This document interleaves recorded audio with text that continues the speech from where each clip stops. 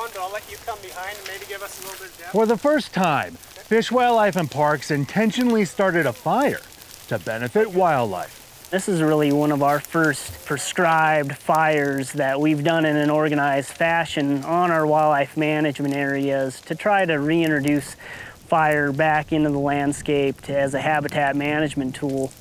With help from the Department of Natural Resources, this prescribed burn will provide more big game forage and benefit other animals too. From the forage standpoint, it's going to clean up some of that needle litter and some of that dead grass, and that's going to create some new space for some new plants. One really neat thing is that it's going to fire scar some ponderosa pine trees, because then those trees are going to become standing dead snags. Again, the birds will use those, they'll excavate cavities in those, and then eventually they'll fall over and become habitat for lots of small mammals. So just kind of creating a diversity of habitat.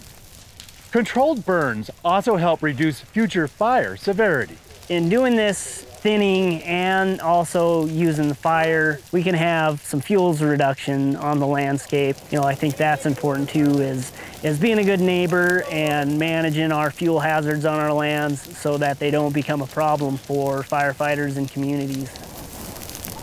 FWP plans on more controlled burns in the future. A lot of these forests that were adapted to frequent fire, every 5 to 25 years, now have missed that cycle, and so we're playing catch up with the fire. Which will benefit more wildlife and reduce severe forest fires in the future. I'm Winston Greeley, out among Montana's fish, wildlife, and parks.